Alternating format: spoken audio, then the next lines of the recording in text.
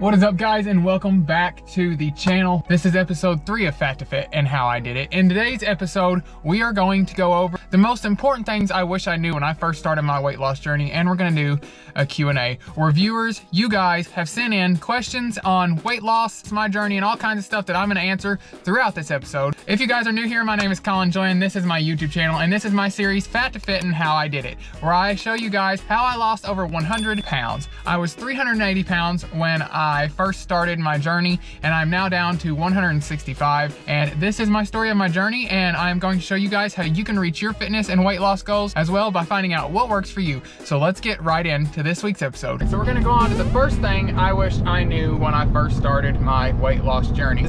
You guys will hear me preach it over and over and over again, finding out what works for you. It didn't take me long to find out what worked for me, but I did learn that what works for you will change over time. So when I initially started, what worked for me then doesn't work for me now, and didn't work for me halfway through my journey. When I first started out, I was eating a lot less to lose weight than I am eating now when I want to lose weight. And that's because when I first started, I wasn't really running. I was walking, and I was running some, but I wasn't running the distance that I am now. Throughout your journey, what works for you, once you find out what that is gonna change, and weight loss isn't linear. Find out what works for you and adjust over time. Now we're gonna jump into our first question. I asked on social media to you guys to hit me with some questions about my weight loss journey, losing weight, anything you wanna know, and we got quite a few questions. So my friend Courtney Holland, she's also a fitness trainer, into fitness and all that stuff, asked several questions. So we're gonna go over the first question that she asked me. Are you taking any weight loss medications or appetite suppressants like Ozempic, Mounjaro, etc.? No, I am not at all. In the beginning of my weight loss journey, I did take these green tea weight loss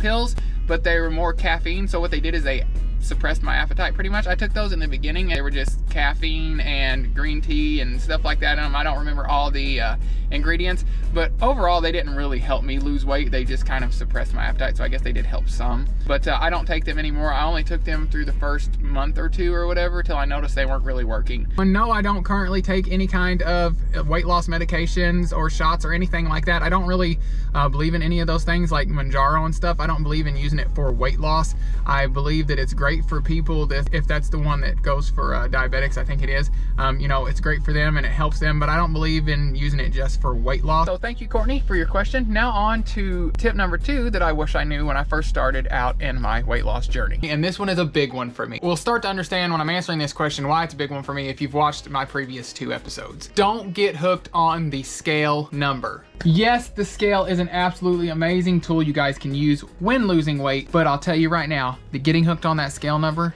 can really mess with you mentally, and it can take you down a road that you really don't want to go down. And here's why. So I'm gonna kind of break it down and explain why it can put you in a bad place mentally. Weight loss overall is not linear. It will not always continue to trend down. You won't go from 380 pounds to 280 to 180. It doesn't work like that. It goes up and down. It fluctuates every day depending on what you eat, how much you drink, and all that. What I'm going to say now is very important. Fat loss does not always equal weight loss. What I mean by that is just because you're losing fat does not mean that the weight on the scale is going to change. If you're lifting weights and working out and eating properly, like you should, getting your protein in, 1 gram of protein per pound of goal body weight is very important when in a weight loss phase, because you don't want to lose muscle, and if you can, you want to gain muscle, and you can do that. If you've never lifted before, never worked out in a weight loss journey, you pretty much are more susceptible to building muscle while you're losing fat than, say, somebody that's lifted weights and done stuff like that for a long time. You could be doing what's called body recomposition, is where you're recomping your body. Your body will look totally different, but the scale weight might not change. Say you've lost 2 pounds of fat, but you gained 2 pounds of muscle. The scale weight might not change, but you look different, your clothes fit different, everything's changing. It just, you don't see it on the scale. The scale is a tool, but the scale is not the end all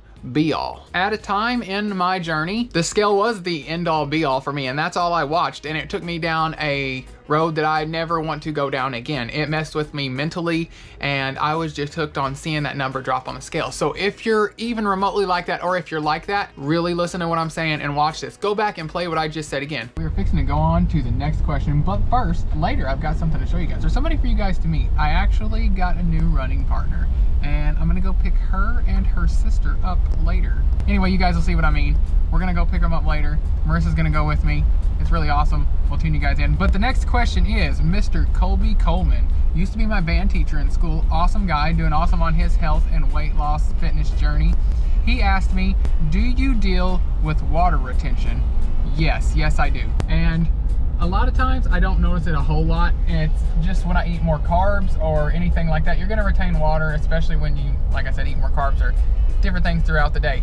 But like when I do my huge cheat meals or videos that you guys have seen up here before, I definitely hold a lot of water. But something you want to note about that is it's just that, it's water. It's gonna go away. The scale weight is going to go up, but you're not gaining fat. Stay hydrated and it will flush out and your weight will go back to normal. So don't fixate on that if you hold water. You'll notice it in your skin, you'll notice it on your stomach, you know, you'll notice those things, but it's not there to stick around. I used to focus on that and it really bugged me. But yes, I do deal with water retention, and it just honestly depends on the day and what I eat and stuff like that.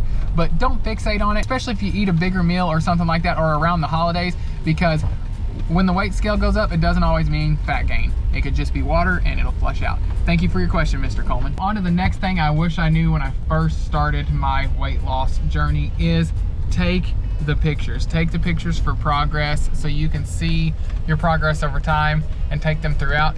At the very beginning, I didn't personally take pictures. There were pictures taken of me by other people at events we were at and stuff, so I luckily enough had those, but I didn't take the pictures. Like I said, I was lucky enough to have those because otherwise I wouldn't see the progress. I did not start noticing I was losing weight for quite a while. Like, it was a very long time, wasn't it? Like, Marissa noticed it first and my friends noticed it first, and everybody's like, oh, you're looking good, but like, I couldn't see it. And I know some other people that follow me struggle with that because they have told me that, and I told them the same thing. I didn't see it.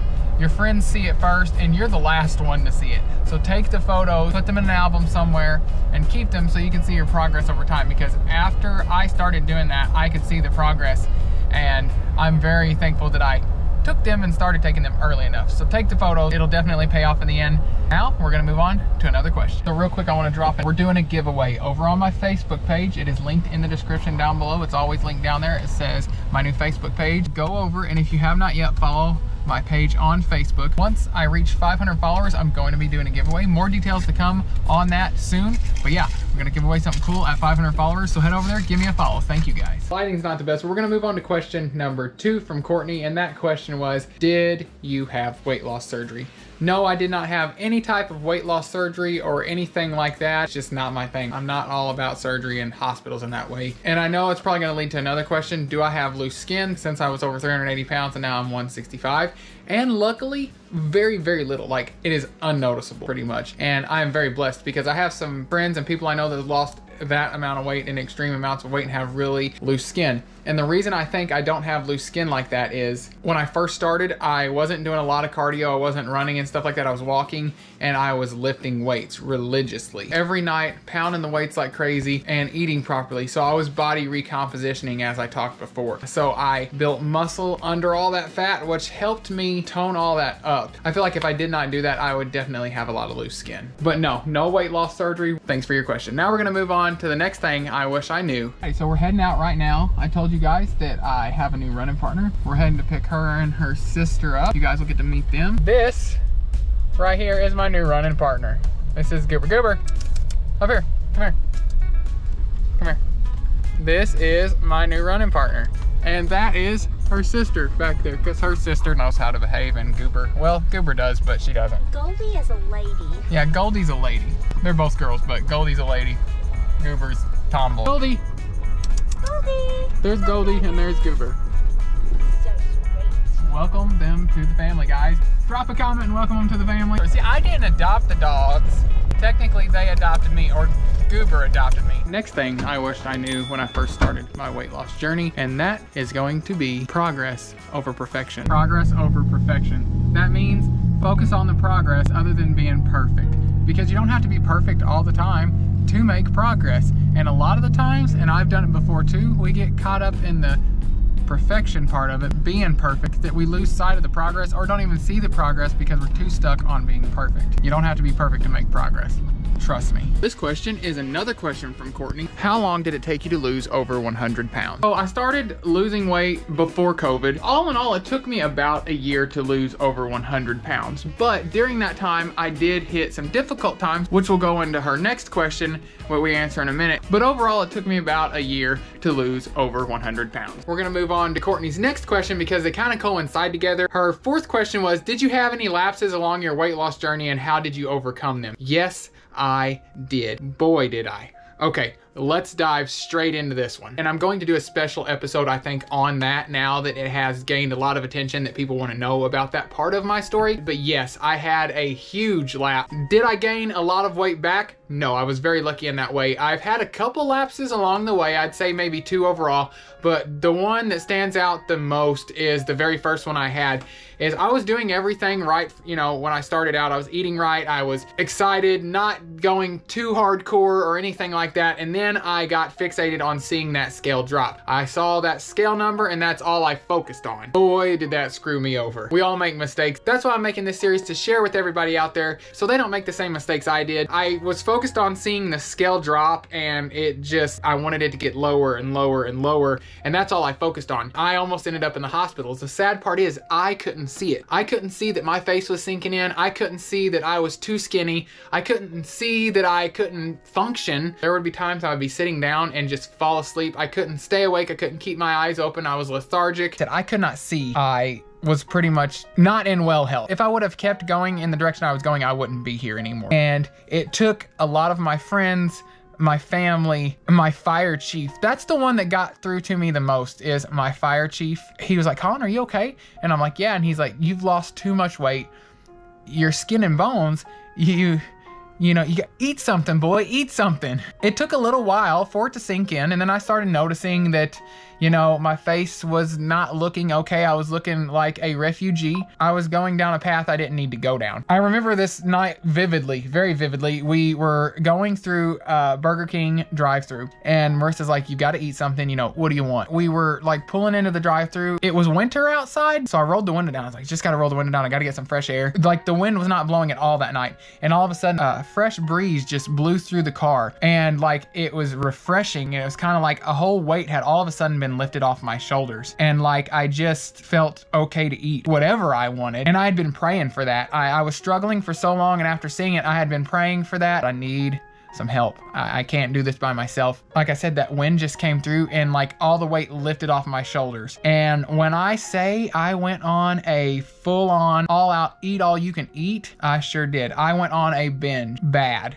but in all defense, my body needed it extremely. And before I forget, I did kind of document this area of my life because I was YouTubing during this. So if you guys want to go back and watch the video, it's called New Beginnings. I will try to remember to link it in the description or somewhere up here in a card. I'd finally had my breakthrough. At some point I was like, you know, I've got to do something different. I've got to work this out. That's what I started doing. And that's when I started finding peace with food and, you know, and working out in the right way. This was my big main one when it came to food relapsing and like not eating healthy enough and like really kind of being detrimental to myself as far as weight loss and eating and causing a disorder, because a lot of people don't talk about it, but I will tell you right now, more people than you think that lose a lot of weight or do weight loss and stuff do end up with an ED. A lot of people don't share it. I was nervous to share that at first, to be honest, but you guys deserve, I want to bring you guys into my life. I'm telling my story to share it with you guys so you don't make the same mistakes I make. This is the first time I'm really ever sharing any of this outside of my family and really close friends. So I appreciate you guys for being here for my story and wanting to know the information that I'm putting out here, because like I said, doing this series is so much more than just telling my story. I want to help people. But yeah, that's kind of the relapses that I had. And now we're gonna go into the last thing I wished I knew before starting my weight loss journey that helped me a long way, and I didn't find it out until after my relapse that we just talked about. This one will definitely help you guys out big time because it has helped me extremely. So let's get over into the last thing I wish I knew, and then we're also gonna have one more question before we wrap this video up. So my last and final tip that I wish I knew is the 80-20 rule. That is where you are good with your eating, your fitness, your working out 80% of the time, and then do whatever the heck you want to with that other 20. If you guys have seen the videos that I've done to show you, and it is true, one day of overeating or eating like crazy or falling off, or even 2 days sometimes, isn't gonna screw up your whole weight loss progress you have made. Just like one day working out in the gym isn't gonna cause you to lose over 100 pounds. It's what you do over a long period of time that matters. You build momentum and progress is made over a long period of time. You can go out and have that piece of cake. You can even have that piece of cake and not fall off track. Cake can be within your limit for that day. You know, cake can be within your diet. So having a piece of cake isn't even falling off track. That is my tip. And when I found that out, I have found my peace. I really do enjoy doing food and eating challenges, and I was so afraid to do them before because I was afraid it would screw up my progress, and that's just not how it worked. I'll probably do a more in-depth look at eating challenge video because those are pretty popular and you guys seem to like them. I might do that and go more in-depth to show you guys, you know, day by day how it did not mess up my progress that I had made and all that stuff. If you guys think you would like that, let me know. Drop a comment or something and we'll do one. On to the last and final question. So the last and final question I got from Courtney was, if you could go back now to your 380 plus self, what advice would you tell him? For a while, I thought to myself I would tell him how to avoid all the stuff where he screwed up at, but I got to thinking, if I did that, I would not have had the journey that I did have. I would not have learned the things that I did learn, and I would not be able to share this story because I wouldn't have made those mistakes to be able to share them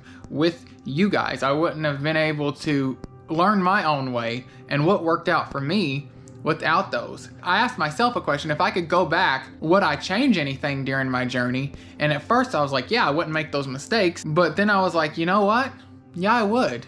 I don't want to change anything about my journey because it's what built me. It built me into who I am today, and it is what sculpted my whole journey and this series. This series wouldn't exist without those mistakes because ultimately I wanted to make this series to help other people not make those mistakes. So I would tell him, you have an amazing life ahead of you. You have such a huge journey that you're fixing to go into that is going to change your life so drastically that you couldn't even imagine how healthy and how great your life is going to be after this. And how many people you're going to be able to help, how you're going to be able to be around for your family and your friends and do stuff and run. Heck, I was the last person to think I would be running. If I was running before, I was being chased by something, and y'all better been running too.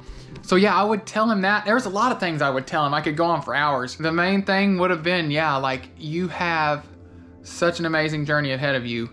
Take it in, enjoy all of it, the good and the bad, learn from it, and just do you, dude, and be there for your friends and family and enjoy life because your life's good right now, but you have an even better and amazing one coming ahead because you'll be able to do so much more. That is what I would go back and tell him. Thank you, Courtney, for all your questions. They truly made me think, and like I really appreciate it. You're awesome. Thank you so much. I'm gonna wrap the video up there, guys. But if you did enjoy this week's video, please give it a big thumbs up. I really appreciate it and it helps out a lot. Invite your friends and family to subscribe to the channel, watch the videos. If you have any friends that are on a health or weight loss journey, have them watch the series, send it over to them, invite them to subscribe to the channel. And also invite them over to my new Facebook page, Colin Joyen. It'll be linked in the description down below. I share a lot of information on there that's not necessarily on here, but I just want to say thank you to each and every one of you. You have no idea how much this truly means to me. Your support means to me.